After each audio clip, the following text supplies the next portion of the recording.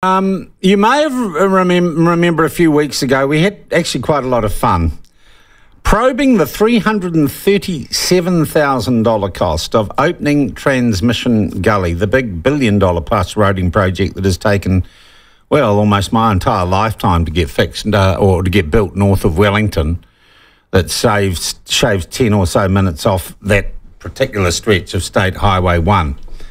And it was open just over past the last lockdown, and the Prime Minister went out there and basically he was cutting a ribbon across a road, and it was $337,000. We thought that was steep. And we got experts in event management in saying we can't figure out how you'd spend that much on opening a road. And Anita Baker, the Mayor of Porirua, came on and she said we could have fixed a lot of potholes on other roads around Porirua for the $337,000 it costs to open Transmission Gully. But an Official Information Act request has been published in a site called Kiwi Blog that breaks down some of that spending. And I'm sure Anita Baker has seen that because I sent it to her. Anita, welcome to the program. Lovely to have you with us. Morena. Hey, what did you make of that Official Information Act response from Waka Kotahi as to the cost of opening Transmission Gully? Oh, unbelievable. It wasn't broken down either very well because that lump sum that went to the Auckland company to run the event had so many things in there. It didn't actually give us the traffic control, the toilets, everything listed separately. Yeah. One large amount like that it didn't come across very well. I do wonder about their procurement policy. All right. So, but you could at least see nominally where the money went, right? Yep. Okay. Absolutely.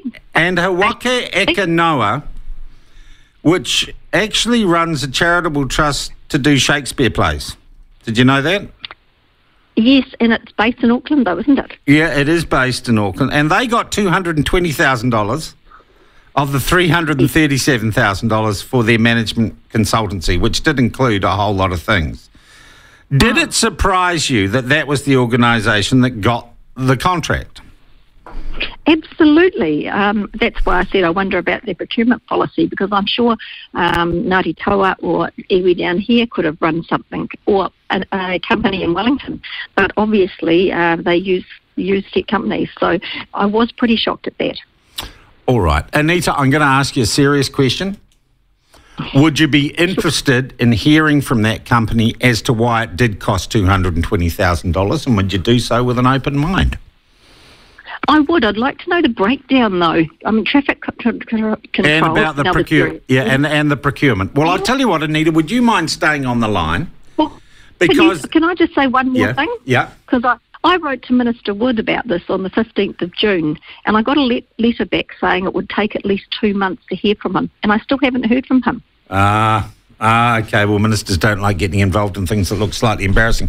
Well, Anita, I'm going to ask you, because I know you're a fair-minded person. We have on the line Richard Green, who is the head of Waka Ekanoa, the firm or the trust that got the $220,000 to manage the opening of Transmission Gully.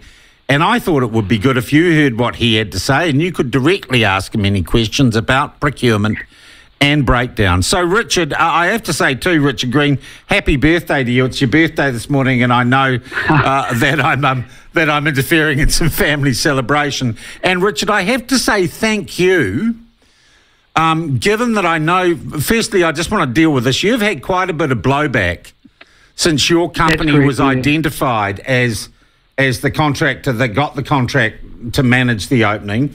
What has that blowback looked like since this information was public? Yeah, kia ora, Sean. Kia ora, Anita.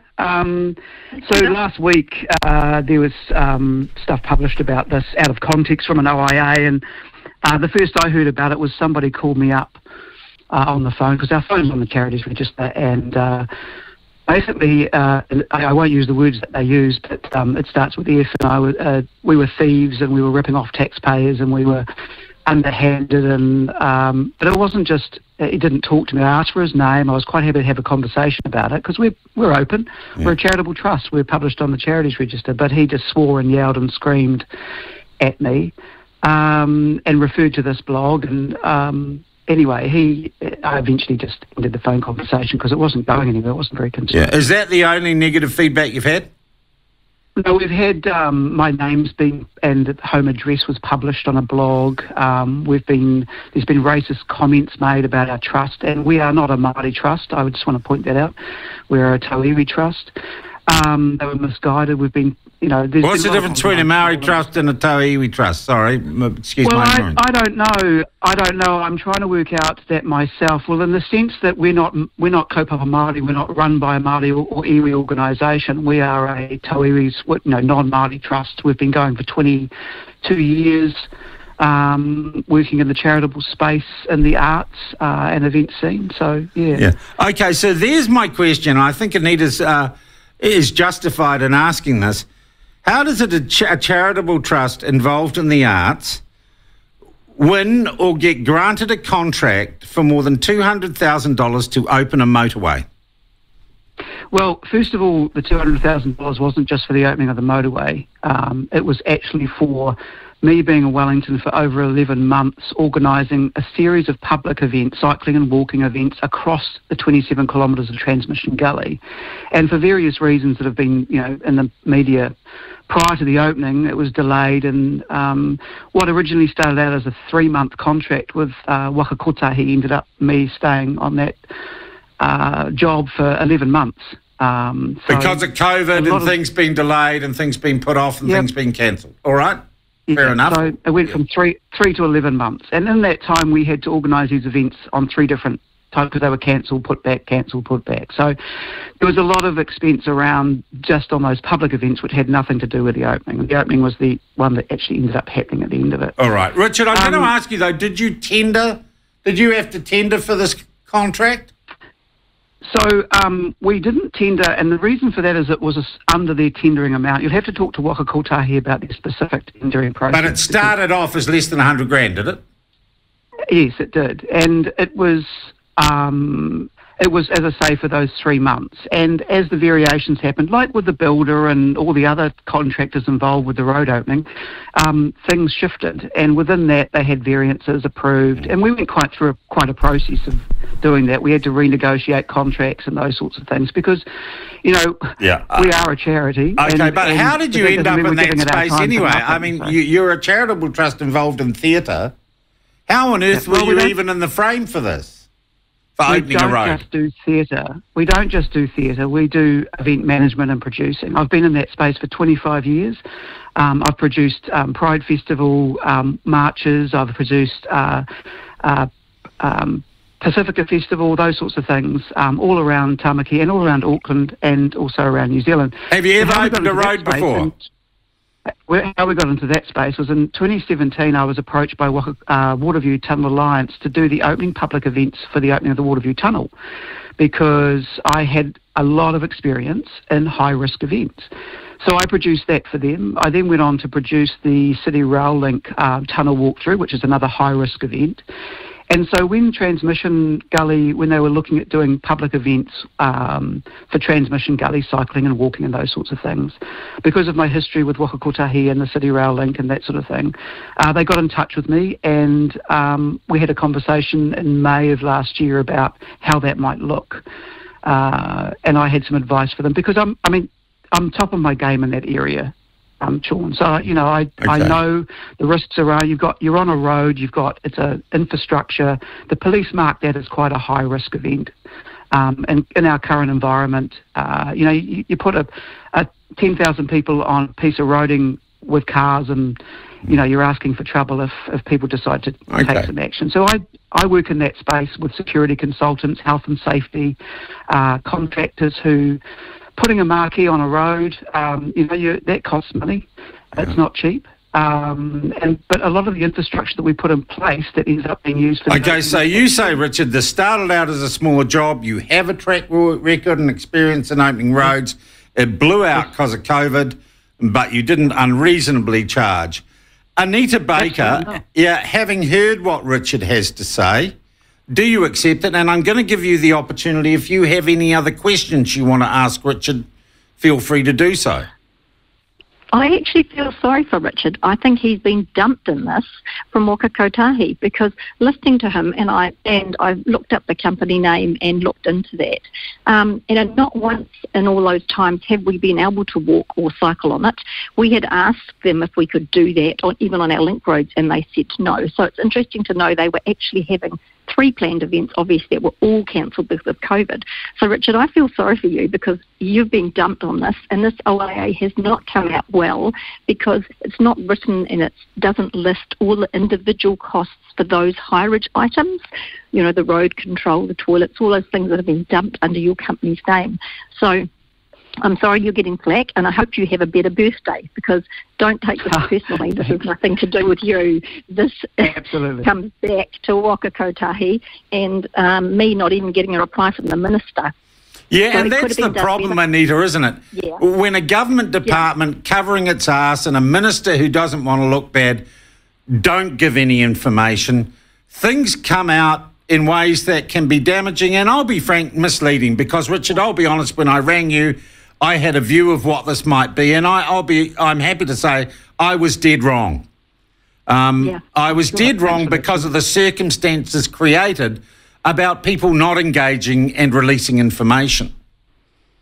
And that's what it boils down to. The event on the day ran well, it went smoothly, it went to time, the road opened. The road now is amazing. Honestly, we couldn't be without it. We've got 59 shut.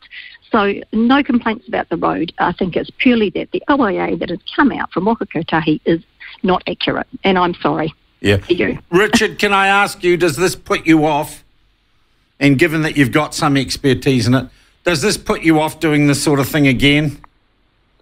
Well, no, Sean, it doesn't, because actually, as Arts Trust, we've done it hard with COVID, like a lot of arts organisations have, and we don't mind taking, contracts to raise money to do the charitable purposes that we do every single day. I mean, it's not our core business, but it certainly stops us having to constantly apply for grants and things like that. I mean, we've just opened a new theatre in Auckland, and we're desperately trying to find someone to help us put 3-phase in. We have to apply for funding for that, which takes 2 or 3 months, unless we know a kind electrician who wants to do that for us. And we don't want to keep asking for that kind of support. We want to be able to do contracts like this in order to deliver on the charitable purposes which are in our trust deed. And that we don't apologise for that, because we'd rather do that than have to rely on the goodness of people all the time. Hey, someone has asked me, could you tell us what He Waka Eke Noa stands for in English, or what the translation would be? It's a whakatauki, Māori whakatauki proverb that can't be literally translated, but for us it means a canoe on which anyone may embark. So we're all about arts access. We provide access to resources and arts for arts communities that perhaps don't have the opportunity to reach them because of social or geographical or economical isolation. So that's kind of what we do, and we have been doing in that space for over 20 years. So that's where the name came from, as that was our focus. That's our pure focus. Well, Richard, as I said, happy birthday, and thank you for engaging and coming on the program this morning. Anita Baker, before you go, I just want to ask you on a slightly unrelated thing. You may have noticed in media around the nation that anyone who's even thought about vaccine mandates or anti-vax is getting, a good kicking in the media. I'd just be interested as a local body candidate, what you think of the media's attitude on this. It seems to me they have taken one aspect of people and they seem a little bit obsessed by that. I think it's because they've got candidates running so the vaccine mandate and the Three Waters, I think, have almost joined, and they've got them running in all mayoral seats and all council seats, and they see the protests and everything else, and I think everything's just got a bit out of control. We need to take a step back. People who didn't want the vaccine, that's fine. We've moved on, I think we just need to get back to as we were. I'm sure we'll lose the orange setting soon. And how about we all calm down and be back as we were when these things didn't really matter? I think we've just got ourselves tied up in a bit of a knot about it. Yeah. I'm just on my way to go to the select committee for the Three Waters. So I'm sitting here at local government. And what would you be saying, Anita? Well, we support the Three Waters in general. We need Three Waters, not one two. of the few councils that does. We can't fund it. We simply can't do it. And for those people that say, I want to keep those pipes, I own them, well, most of them are broken. Do you want to pay for them? So, yeah, that's where I'm off to now. Good on you, Anita. I thank you for your time this morning and for engaging with Richard Green. Good luck. That is Anita Baker. She is the Mayor of Porirua. And interesting that, isn't it? Interesting that often in an information vacuum where people, Paula Penfold, won't front and discuss their points of view, you make all the worst assumptions. And I have to commend Richard Green, who really has been under the pump for fronting and explaining his position. I don't think it was unreasonable. I'm interested in your feedback on that.